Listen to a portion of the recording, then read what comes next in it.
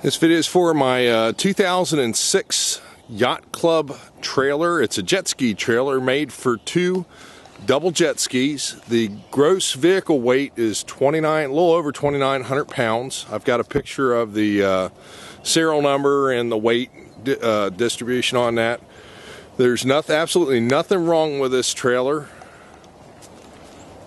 It's fully functional. Don't have to worry about anything working or not. The only reason why I'm getting rid of it is I actually moved to Florida. And down here in Florida, they've got salt water, so I didn't want to dip this thing in and out of salt water, so I went out and bought not a stainless steel, an aluminum trailer. So this is a painted trailer. If you were to give it a, I guess a knock, this one right where the bunk attaches to the back, I actually did that, believe it or not, with my jet ski, so you can imagine what that did to the bottom of my jet ski.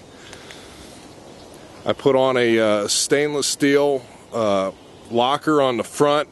Carries all kinds of stuff. If you wanted to put fuel in there, you could.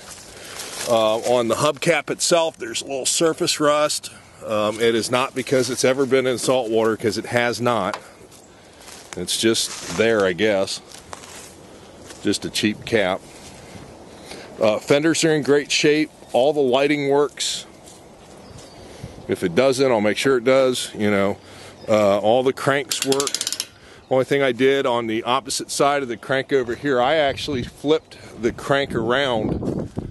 I turned it upside down because originally the crank was on the inside, so I went ahead and moved it to the outside so that you can crank from the outside. And like I said, I keep all kinds of junk inside of this locker, and this is a Adrian steel locker.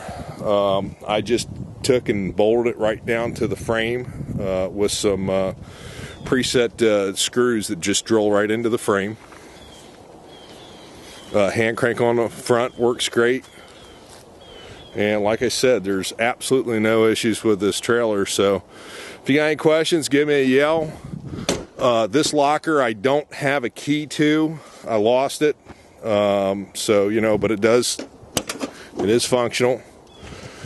If you want a key, probably get a hold of those Adrian guys there. I never really worried about it. So if you got any questions, just give me a call. It's a solid trailer, 2006, and it will hold 2,900 pounds.